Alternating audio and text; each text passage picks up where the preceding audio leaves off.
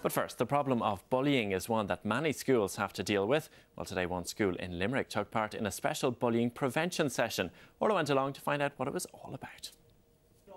Many students have experienced bullying in some shape or form, whether it be as a participant, a victim or a witness. But what can be done to prevent it? Well, Cyclone Rep, a theatre and education group, is visiting the Crescent Comprehensive in Limerick to perform a bullying prevention session as part of Limerick City of Culture.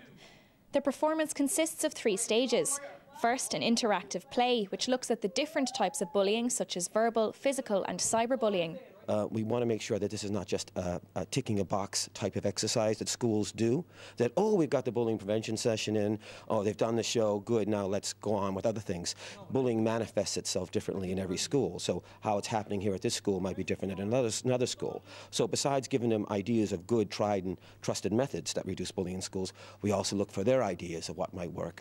Stage 2 is a presentation on the play's topics, while the workshop, the final stage, asks the students how they think bullying can be prevented in their school. I think that if you're being cyberbullied on like a social network site, that you should always save the message and show it to someone immediately before it gets worse. I think that they could use an old shoebox and then people could write down what they think's happening and then they could just put it in, and then the teachers could open it at the end of every day just to see what's in it. I think it's really important that the parents of the children should know, because I don't think the kids should go through it alone, as it can be hard for them to cope with at a young age. I think you could put posters all over the school to help raise awareness about bullying. Have an unused classroom and just pressing the record button, and then you could just speak about what problems are going on.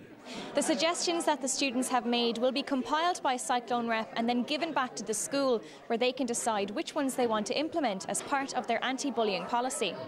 To find out more about how you can tackle bullying in your school, check out the website www.cyclonerep.com.